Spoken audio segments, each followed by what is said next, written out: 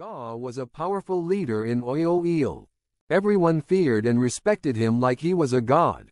He became part of the Supreme Court, making important decisions for the region. When he disagreed with the Alafin king about market land, he used black magic to send parrot eggs and killed the king. Ga then made sure the new Alafin, Prince Awanbinju, agreed with all his terms, showing that Ga was the real ruler. Ga even forced the new king to bow to him, and when he refused, Ga killed him with a snake bite. Ga became known as the Kingmaker and Kingbreaker, choosing and removing kings as he pleased. When Alafin Agbolwahe disagreed with Ga, he was hanged.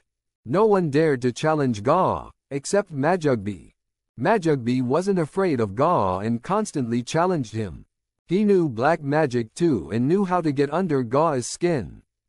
At a wedding, Majugbe decided to humiliate Ga by setting up a fight between Ga's son, Oyo-Ile, and one of the king's best fighters, Ide.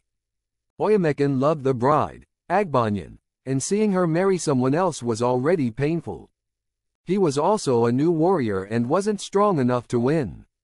He got badly beaten, and his brother Onasigun, who tried to save him, was killed by Ide. Oyo-Ile survived but was severely wounded, making Ga furious. Ga, wanting revenge, used his juju magic to try and kill Majugbe. But Majugbe, being skilled in juju as well, reversed the curse, paralyzing Ga from the neck down. Even though Majugbe died, Ga suffered greatly too. Ga's health got worse, and he couldn't wield his power anymore. Agbanyan became a widow with a newborn. Oyo-Ile wanted to marry her, but Ga decided to marry her himself. Ga's real intention was to sacrifice Agbanyan using his juju to regain his strength and cure his paralysis. Sadly, Agbanyan was killed for this purpose. Oyo-Ile lost the love of his life because of his father's selfishness. Ga caused many deaths, including the Alafins and Princess Agbanyan. After Majugbe's death, Abiodun, Agbanyan's father, became the new Alafin.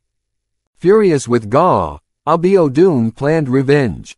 During the Oran festival, Abiodun and Areona attacked Ga's clan, killing everyone in a brutal bloodbath. They captured Ga and burned him alive.